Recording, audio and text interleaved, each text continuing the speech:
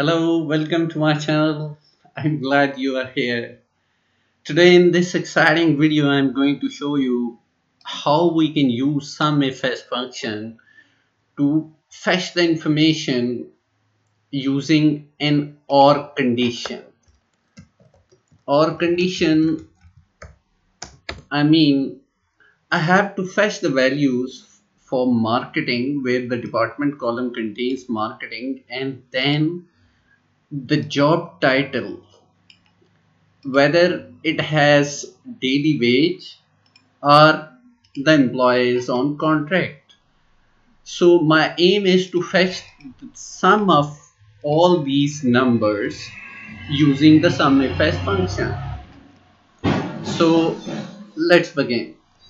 SUMIFS, the first argument is sum range. Then the first criteria range. My first criteria range is the department column and first criteria is marketing. You can type the text as well in double quotes if you want, or otherwise you can simply refer to a cell. For the second criteria range, this is my second criteria range. And now I cannot use one of these, because if I use one of these in this section, it will lock it up. I have to use both of these so that it checks whether it is contract or daily wages.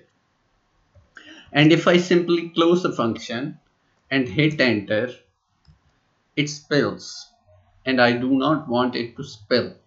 I want both of these numbers in one cell because I'm using Microsoft Office 365, so it is filling it up. Otherwise, in the previous version, it might have returned only 81,000 or 165,000. What it has done is it has combined the values for daily wager 165,000 and for contract it has shown me the values separately, and I do not want it to be like this. I want it in a one cell. So what I'll do is I'll simply wrap this function in the sum function, so it will basically sum both of these numbers. If I just look at the formula result by pressing F9, it is showing me the numbers. So now as I have inserted the sum function, it will just add both those values and show me a combined total.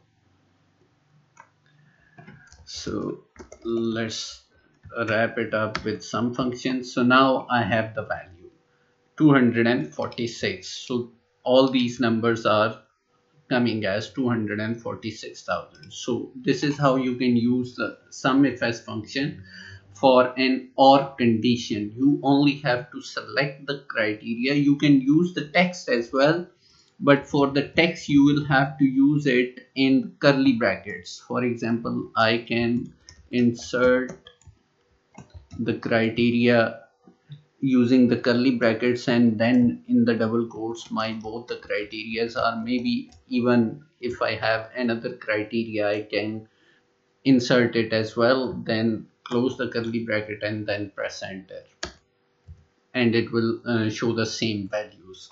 So this is how you can use the SUMIFS function.